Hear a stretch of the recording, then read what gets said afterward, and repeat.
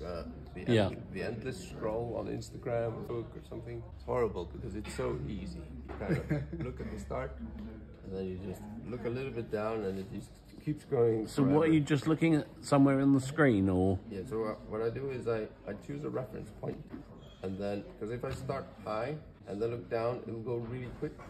If I start low and go down, it goes really slow. So I start the center, and then I select the scroll function.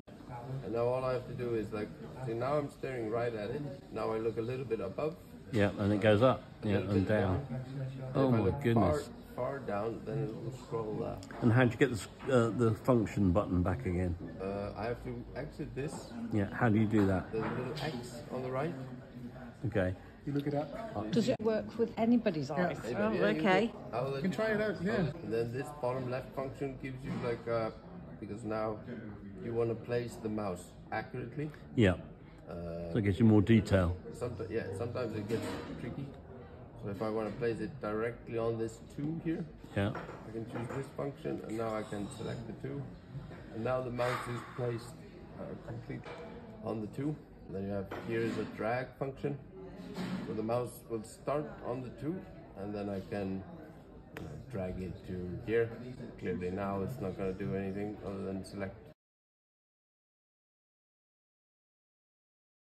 Okay, what do I need to do to get it to do something? See if you can look down on the screen.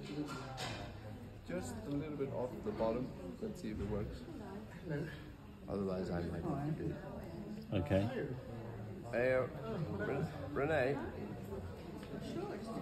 Yeah, it's best to let him kind of get out a little. We're still not there yet. It won't ruin it for you, will it? No, well, I'll just calibrate it again.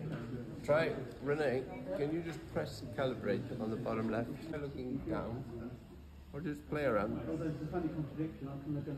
Take your time. I slowed everything down. You crawled, so if you just look anywhere, and you see that little pop-up. And then you can always look straight down, and then you get that, the pop-up up. But it's good fun.